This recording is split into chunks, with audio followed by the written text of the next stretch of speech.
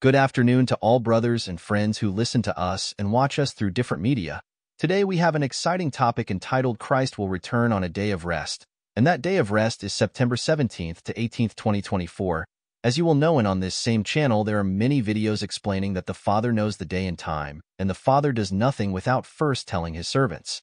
With this, I want to say, my dear brothers, that the Father has revealed the date of his return, the date when the church is transferred to heaven. That many people do not believe, but I am not going to go into whether they believe they do not believe. I am going to dedicate myself to preaching the word of the Lord until the 18th. The Lord is going to measure who did things well, who did not do things well, who invented, who lied, and who did not believe after the Lord showed me the day of the rapture in the Bible. That's why all the studies are there. There are also comments, some positive and others harmful. You can do whatever you want, but I really want to thank my group, and everyone, the people who are joining this wonderful period that we are experiencing. In another video, I will explain how the Lord has supported. I will get into the topic of what we have on the screen. Many Christians who keep the Sabbath are doing it wrong simply because in our calendar, the Gregorian calendar has a fixed day, and it cannot be from a fixed Friday to a fixed Saturday. Because the days of the Lord do not work like that. The calendar of the Lord moves through the moon's phases. So, if they are doing this to please God, they must be very upset in the good sense of the word, because I will take the example here in the calendar of September 2024, which, according to the Bible, is the middle of the 70th week. We know from the book of Genesis that the Lord made the day, and the seventh is of rest, which has to have a beginning. We find that beginning in Genesis 1 verse 14. This is how we will know the first day of the year. See the studies on this same channel that March 11th was the confirmation of the first day of God in 2024. Based on this, we can say that the Lord has 12 moons that constitute his year. So of those 12 moons, this moon of the middle of the week would be that of Tishri that begins as we see here on the screen on the fourth day. Here it is new moon is not that it begins on the fourth with the first ray of light. So there it is. Today we have these data thanks to technology. Before we had to wait. So if we count here, if we have the first month, day 4 is day 1, then 4, 5, 6, 7, 8, 9, and 10. 10 is Saturday. For the Sir, it is not from Friday to Saturday. I am taking this month as an example. That is what every month is like. And it is a Tuesday, our day in our calendar. You realize why the counting made by those who keep the Sabbath is wrong, right? So if you keep counting 11, 12, 13, 14, 15, 16, 17 arrive on the day that the Lord is going to transport the church from the 17th to the 18th in the afternoon to the afternoon of the next day, and that day with the lunar count is the Sabbath. Therefore, if you notice, we are not talking about a Friday to Saturday. We are talking about that in the month of September. That day is a Tuesday. This is the count of the Lord. What happens with the moon when it has 28, 29, 30, and 30 days? The lunisolar calendar, which is the only one that the Lord manages and the only one established by the Lord, does not force you to say that there must be in that month and end on a Saturday. No. At that time when there is a new moon, which would be in this case in October in the Gregorian calendar, you have to wait to constitute the 8th month, whether it has ended on a Tuesday or on one of our Wednesdays. You must subject yourself to the biblical ordinance that we see in Genesis and in several other places in the Bible, even in Psalms. You have to count day 0 as the new moon, and the first rays of the moon constitute day 1. 1, 2, 3, 4, 5, 6, 7, equivalent to the rest they call Sabbath, incorrectly called the day of rest if you realize. As simple as the count that God established of the day 1, 2, 3, 4, 5, 6, rest, from when each month you are going to have a beginning with a moon, and it's not going to be day 4. The next day it's going to be day 1. So many people say they want to please God with this. If you're going to please and believe in this, then do it well, as is the biblical recommendation. However, if it were for this reason, I already tell you that none of them would be pleasing to the Lord. Clarified this point, I quickly want to talk to you a little about this day, also from September 17th to 18th, apart from all the biblical points that we saw revealed in the Bible, which is also the only month in the entire year that the 17th falls Sabbath day, and it falls on a full moon, just as the Lord also brings Israel out of Egypt on a day of full moon and rest and night. We can do that in the Bible, but it will also take us out of the earth on the day of the tabernacle.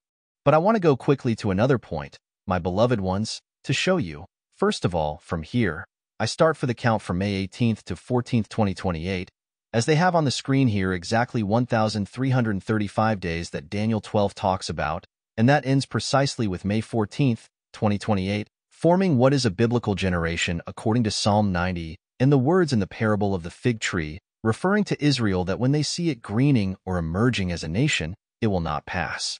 This generation, the Lord is impressive, hit all this, and the last day is May 14th, 2028, when everything has to be fulfilled so that it can be seen coming in the clouds with great power and great glory for all the tribes, as the scripture says, for all the tribes. In the rapture of September 17th to 18th, we will come with him. We return with him because, in this event of the 18th, not every eye will see this event. In the second coming, every eye will see it. This exact mathematics where the Lord is already pouring out his love to the utmost because he does not want anyone to be lost. That is why he is warning, and you do not worry, brother, about me, because if you have a good preacher, a good brother, a son of God, perfect, and if you have me as a false prophet does have me as an enemy and as something on the part of the enemy, well, the Lord will tell me in his day what I did here on earth. No person fearing the Lord would do something like what I am doing, because I prefer to give an account to the Lord. Sir, to the person who criticizes me, I know all this, and I am also happy, because if the words of the Lord had not been fulfilled, that many were going to rise up against me, then for that reason I am very calm. And I thank the Lord. Many have decided not to believe this. They will have time until that day. You have to wait. Otherwise, many are eager to come here on the 19th. I tell you the same on the 18th. You are going to come here to denigrate everything that the Lord is revealing, but well, I bless you. I tell you that well, you will have to wait until that day, and to the brothers who have joined, I sincerely thank God for what we have achieved in 20 days. 75,000 video views, and we will reach much more because the Noahs of this time had to take charge.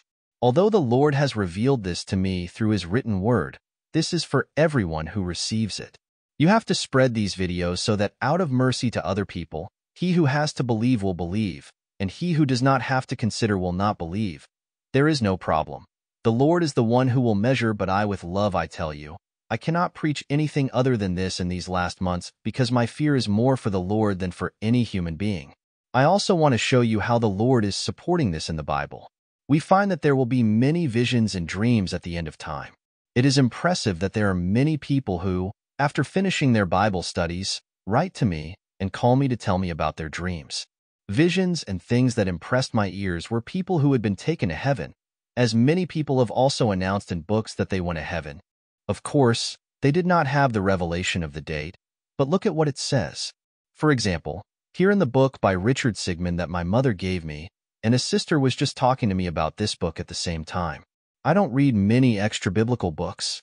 My mother is a writer, and I have yet to finish reading her book since years ago. But I want you to see that this book is not to be missed. Richard Sigmund was taken to heaven and describes everything in his book of the things he saw, and the Lord told him this. My people will be aware of it in the days and weeks just before my return, and this is not talking about the second coming because he makes it clear in the book. He tells us that there are things that he also does because the Lord tells them to do them. We are exposed to criticism when one is publicly speaking about this, but we have to do it. So what this man writes here, this brother is warning believers that the Lord will warn before that day as he warned Noah. I have said many times in my preachings that he warned Noah, Lot, and Elijah. There are many warnings before the destruction, and why will he not warn his bride, the beloved church? Of course, he is going to let you know.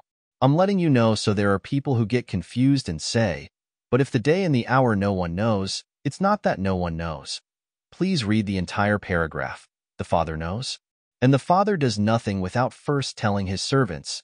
That is, it is biblical, brethren. Do not fall into erroneous interpretations and sin through ignorance. I am telling you, with all due respect, to read the complete word of the Lord. The Lord is revealing now. He says, I will make you see hidden things, we read in Jeremiah 33 verse 3. If you are indeed men of God and the people of God, you have to begin to wake up. There is little time left because this will strengthen you. As the Apostle Paul said, exhort one another. And the more you see that the day is approaching, the day of the Lord. Because we are going to have signs, because they are being fulfilled now because it was not for them. In fact, the Apostle Paul said later, "My time has come, I have to leave." The Lord had announced the same thing to the Apostle Peter. So we see that it was progressive, and they realized that it was not for that time in the end. The Lord wants everyone to listen to these videos and hear what the Lord is revealing for this time. So please share them. Everyone needs to listen to them. Don't worry if the person believes or doesn't believe. That is in the hands of the Lord. The best way to reach more people is by sharing the video. If we could only talk about it in a pulpit, we would not reach the people we reach through different media. Furthermore, it is not allowed to talk about this topic in churches. The leaders are not trained to listen to this type of teaching. With due respect, I say it. They will always teach you what we are used to hearing on Sundays: service, stewardship, love, and everything is perfect. But there is no this type of preaching in the church. Neither any brother nor any person in the church who can stand on a pulpit is going to preach what I preach here and many of us preach. So obviously, we have to find a way to spread this message from God, and it is not from the pulpits. So, we study every day. Every day, we have a vision, a dream we did not have before. It is remarkable what the Lord is doing because today, we have a study in the Bible based on the Scriptures, and we have a date, and dreams and visions support that same date. That is, the gift from the Lord is fantastic. Now why do some believe it and others not? We do not know. The Holy Spirit is the one who convinces believers and not believers. The confusion is from the devil. That judgment is coming on this earth. There is no doubt about it, and it will begin on September 17th to 18th. So I understand all the positions. Someone who is very confused, brothers who are just starting to read the Bible, brothers and sisters who have been directed, brethren who are left with the day and the hour. No one knows, not only brothers but pastors, although lately there are pastors who are awakening, pastors who are believing in the message, pastors who are seeing that the Lord wants to revive his people. Then you have to be the one who listens to this message. You have to be the new Noah because you can distribute or reproduce these videos so that they reach more believers. Some people don't talk about this for fear of rejection or not being believed. It is not your problem if no one believes you or they reject you. The Lord has a purpose and leave the rest in his hands. We have this time for the wondrous revival of the Philadelphia church, which will be raptured. Don't worry about the others. Look at a pastor who has been there for 30 years and is perfect. The Lord is going to measure him by those 30 years. The pastor does not have the absolute truth because he has been in a church for 30 years. I want to convey to you, brothers, that you spread this information because this is an award for you. If you are listening for the first time, start with the correct interpretation of Daniel 9 verse 27. That is the backbone of all the prophecies that the Lord gave us because it is chronologically positioned what Daniel says with the end. The only prophet he named was the prophet Daniel because Daniel is precisely where he is hidden on the day of the rapture, and that date was hidden until the end. Daniel would not know the times and the seasons because this revelation is for the end-time generation. As the book of Daniel also says, it would seal the prophecy because it was for the end of time. Still, the preachers still need to remember this. I say it with great affection and respect to all pastors who have dedicated their lives to the Lord, but you need to wake up and start seeing the times we are living in. I am not saying pastors who do not believe in the rapture or who believe in the rapture in the end because there they will not have any warning. The stars will fall from the sky. That is, they will have all the warning. Stars will fall from the sky, sun and moon that do not shine anymore, and then the sign of the Son of Man will appear. Here we are coming with him. The Lord is coming with his angels. Some versions say those of us who were caught up will come with Christ. That is where the Lord puts his feet on the earth, according to Zechariah. The millennium begins on May 14th, 2028, which is precisely the day that the Lord will return. In other words, if you do not leave on the rapture timeline, you arrive with your death at the end of those 1,335 days, as we see it in the Bible, or you are a survivor of the nations, as Zechariah speaks, which is very difficult. Yes, because we see that there is going to be tremendous mortality and many deaths. And he says that Hades followed him, which makes it difficult for there to be much hope of being alive at that time. But the Lord does not want you to go through that time. He wants you to be there on the 17th, with palms in your hands as Revelation speaks. That's the day you have to be there. He gathers the fruit of the earth, says Leviticus 23 verse 39, and in the Feast of Tabernacles. The Feast of Tabernacles is the only feast of the millennium as named in Zechariah. You must wake up. Watch the videos in the playlist, make your chronological timeline, and see if you're really going to keep half a sentence of the day and the hour nobody knows. Don't let yourself be fooled anymore by lazy people who are destroying the gospel because they don't want you to know that this is over. There is an end. I read all the comments and listened to all the situations that exist. Sometimes I don't even respond, but I leave the comments there. I delete many of them because they are disrespectful, but I leave them there for all to see the condition of some Christians. I thank God for everyone who is listening and believing.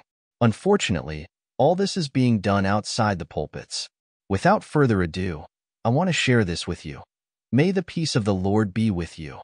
Remember, keep what's good, discard the bad, and keep learning. Salvation depends on the knowledge of the truth. See you in the next session.